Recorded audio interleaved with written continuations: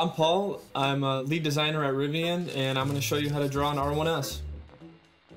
When you start off drawing your Rivian, you want to set up your proportion and your perspective first.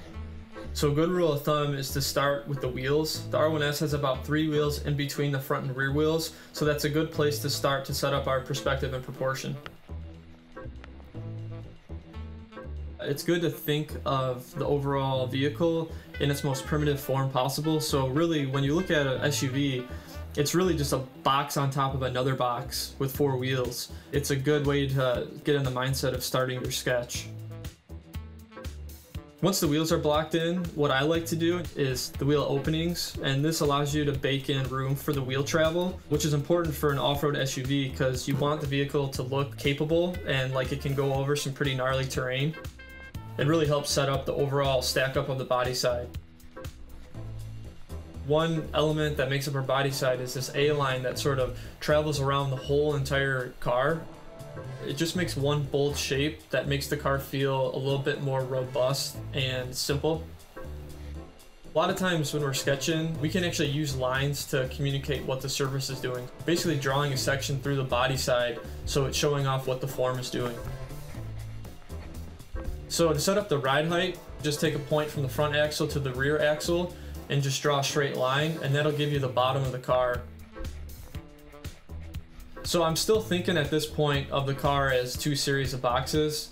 Right now the sketch is still really blocky, so you can see my bottom box that I built, and that's the overall body of the car. And then we can build the second box, which becomes the greenhouse of the car, or basically the area that passengers would see out of.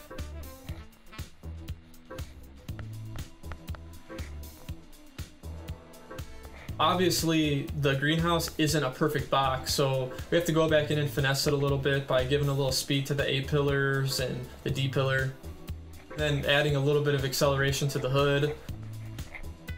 So at this point, we've blocked in our 2-box design, which is the bottom box for the body, upper box for the greenhouse, and we finessed it a little bit, and now we have overall proportion and perspective kind of blocked in. So up to this point, the sketch obviously isn't perfect, and I'm not super worried about making every single line perfect because we'll always have time in the end to go back and refine the line work. The C-pillar design is pretty bold statement on our car.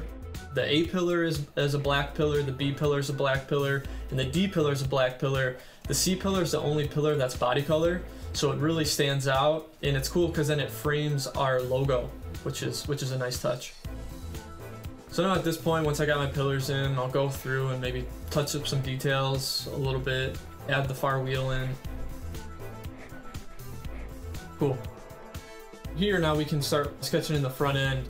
When we started drawing the front end, we wanted an element that made it feel really wide, and that's where this horizontal light bar comes into play that I'm drawing right now. And before we had just the horizontal light bar, we actually had our stadium lamps down low acting as fog lamps, and it looked really modern and cool, but there was some character that was missing.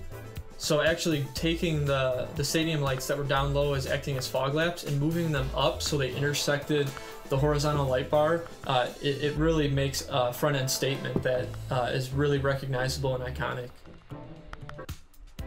So at this point we start adding a little bit more detail, like the C pillar. We start putting in some main body side lines and get to blocking in our front end proportion. One cool thing about the horizontal light bar is that it actually acts as a charge indicator as well. So while the car's plugged in, that horizontal light bar will turn green to signify how much charge you have in the car. All right, so moving on. You know, the line work's still pretty rough, but we're still just focused on getting all the proportions in and blocking in the detail.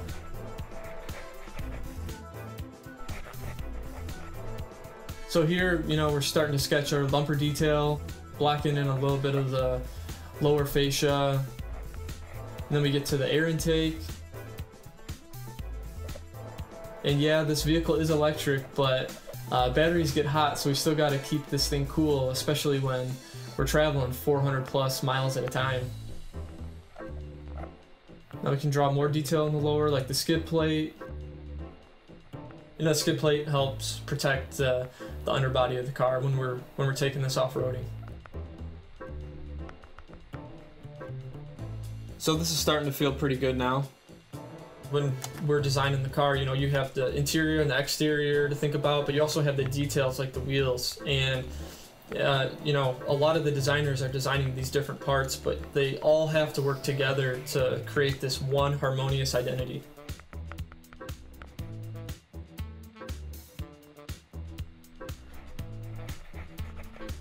Along with, you know, blocking in some front end details, at this point we've started to get into some details like the wheels, blocking in a wheel design, and all these things come together to start making the R1S feel a little bit more off-road capable.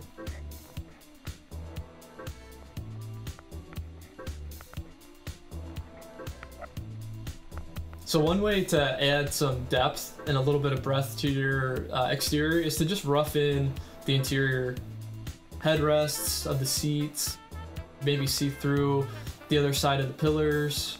A lot of times we'll sketch that in just because it adds a little bit more realism.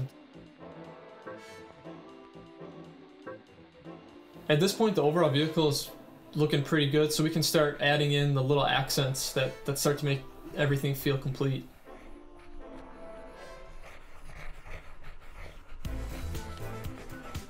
So now we're at a point in the process where we can clean up our line work and sort of fix little mistakes we've seen throughout the way. And if you don't have Photoshop and you can't mess with the opacity of the layers, you can turn the paper over and just trace it.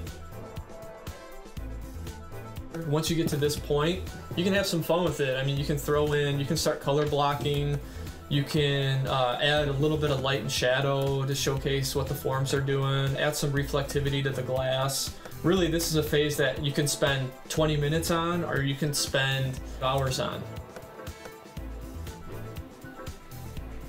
You can also block in some rough color blocking with, you know, your pencil if you're drawing with pen and paper, and that just adds, again, just a little bit of depth to the sketch. So this is how to draw an R1S. The sketch right now is at a point where we can hand it over to our clay sculptors so we can take this from 2D and take it into the 3D world.